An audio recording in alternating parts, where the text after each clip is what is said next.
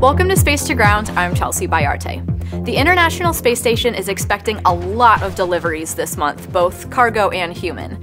We kicked off this week with the delivery of tons of supplies from a resupply spacecraft, and by the end of the month, the space station will receive even more new science and supplies and see the arrival of the Crew 7 astronauts. Northrop Grumman launched its 19th resupply mission to the space station, and its Cygnus cargo freighter arrived earlier this week. The space station's crew captured a behind-the-scenes look at their point of view during Cygnus's arrival. We got us a Cygnus. Next thing, the arm will maneuver the Cygnus vehicle over to the Node 1 common berthing mechanism, and that common berthing mechanism, or CBM, will connect the vehicle, bolt it onto the space station, and then we'll get inside and take out all the cargo and supplies. Maybe some ice cream, right? Maybe, yeah, we'll see. Maybe some special treats. Yeah.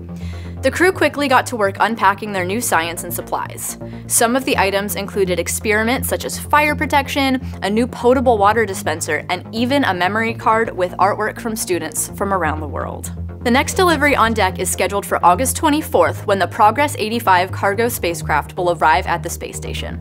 We'll be airing both its launch and arrival live on NASA TV and on your NASA app. Then, just one day later, on August 25th, the excitement continues as 4 humans launch to the space station as part of NASA's SpaceX Crew 7 mission. Crew 7 is made up of 4 people: NASA astronaut Jasmine Mogbelli, Danish astronaut Andreas Mogensen, Japanese astronaut Satoshi Furukawa, and Russian cosmonaut Konstantin Borisov. A very international crew. So, we know Crew 7 is going to space very soon, but who exactly are they? Houston We Have a Podcast has a brand new episode out right now with an exclusive interview with each crew member. So check it out and get to know them just a little bit better. Space to Ground. Earlier this week, 2 spacewalking veterans suited up and ventured outside of the space station. It was Sergei Prokopiev's 8th spacewalk and the 6th for Dmitry Petelin.